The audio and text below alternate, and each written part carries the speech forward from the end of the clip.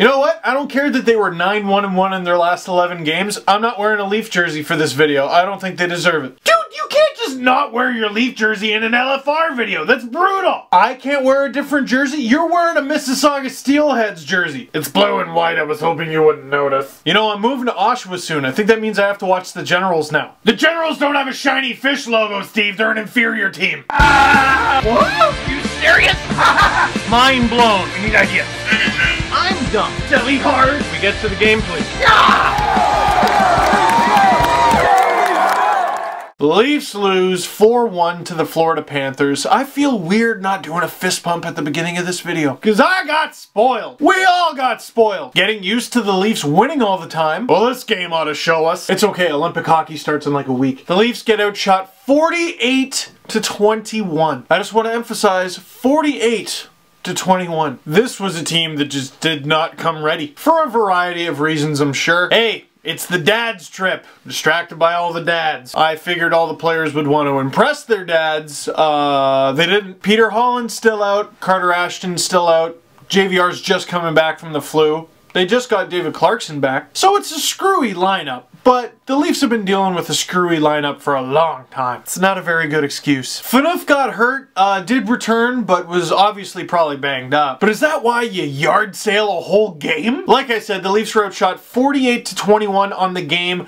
37-12 after 2! It cannot be overstated how amazing Jonathan Bernier was and how much of a chance he gave the Leafs to win. And I talked about it a lot last year with Reimer, not so much this year because the Leafs have just been so reliant on goaltending that it's been obvious and there hasn't been a point saying it.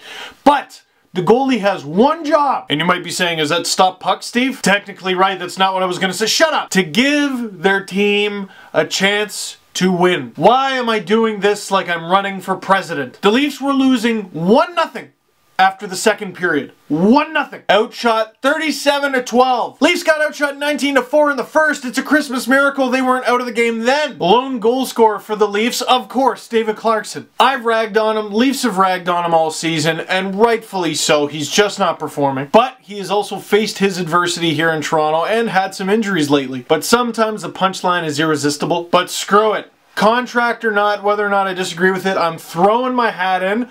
I am on Team Clarkson. I want this guy to succeed so bad. And I kind of feel like just as big of a sin as wasting Jonathan Bernier's amazing game, they wasted a David Clarkson goal. Not counting the games while he was injured, that snapped a 9-game pointless streak for Clarkson and a 10-game goalless streak. Hell, that goal tied Clarkson in points with Trevor Smith and Paul Ranger. Clarkson hasn't scored in a Leafs win since a 2-1 shootout win against Washington on November 23rd. Am I saying this out of criticism? No, I'm saying it because I want him to succeed. Imagine if that goal sparked the team. That goal cut the lead to 2-1. Some guys go, yeah, you know what, if he can do it, we can do it too, and raw. And then maybe his season changes a little bit. Maybe that's just me being a naive, head in the clouds, dreams of grandeur Leaf fan. But I can't help it. But you know what? All season when the Leafs have been winning, I've been saying, you know what, they're still getting outshot and they can't be doing this and rah, rah, rah. It's time for Captain Positive mode. They were 9-1-1 in their 11 games before this. Even after this loss, they're 9-2-1. I ain't mad at that. But it's got to be a little concerning that they went on that crazy hot streak and they're still only in a wild card spot. So let me end with a couple things to check out that will make you happy. First, a trip down memory lane. The Leafs are 9-2-1 in their last 12 games. Let me tell you of a time where the Leafs went 9-1-2 in 12 games. Some of you may remember this, some of you may be a little hazy, so I take you right through it. It's called the JSO ban run of 2006. I went back in time and analyzed every game from the streak. For example, here's the first game. March 26, 2006. The Leafs took a 3-1 lead into the third period thanks to a Matt Sundin slapper. After Scott Gomez cut the lead to 1 in the third, Matt Stajan scored, assisted by Aki Berg, to restore the Leafs' 2-goal lead.